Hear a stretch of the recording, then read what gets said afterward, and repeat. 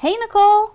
Hey. I got 90 seconds to ask you about your job. Are you ready? I'm ready. It's a beautiful day. Do you mind if we head outside? Not at all. Let's do it. All right. What do you do for Texas City? I'm the Recreation Superintendent. It is my job to make sure Texas Cityans are having fun. I'm the person in the background planning special events and recreation programs. What's the best part about your job? The best part about my job are the people.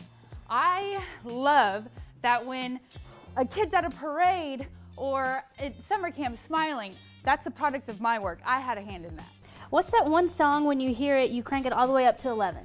So lately I've been listening to Pandora's Hip Hop Barbecue. Check it out. Favorite vacation spot? The lake with my boyfriend and the boys. Do you have a preferred spot in the city to relax? I do. I always grab my lunch and head to the dike. I find the water very relaxing, and that's a great spot. What do you do in your spare time? I hunt and I fish. Favorite 80s movie of all time? Young Guns. I had a crush on Lou Diamond Phillips. What's something you've never tried but you think you'd be really good at? Drag racing. And what's the biggest achievement of your life? I'm a one-year cancer survivor, breast cancer.